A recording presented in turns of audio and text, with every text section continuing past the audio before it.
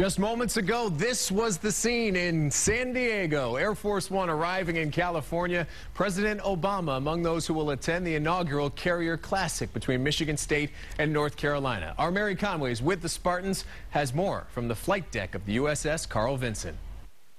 Of all of the big games that Michigan State has played in, this is obviously one of the biggest. First of all, because of where it is, and also because who they're playing in front of.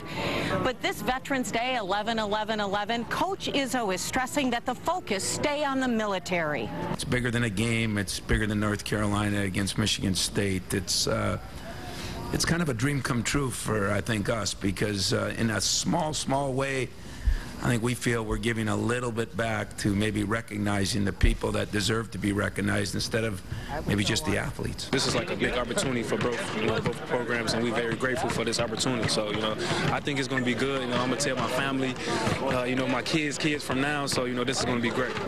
No, I didn't imagine this. This is crazy.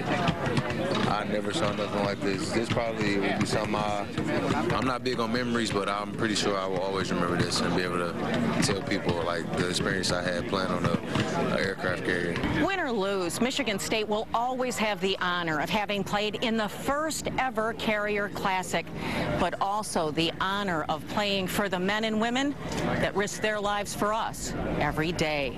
From the aircraft carrier, the USS Carl Vinson, I'm Mary Conway, 7 Action News.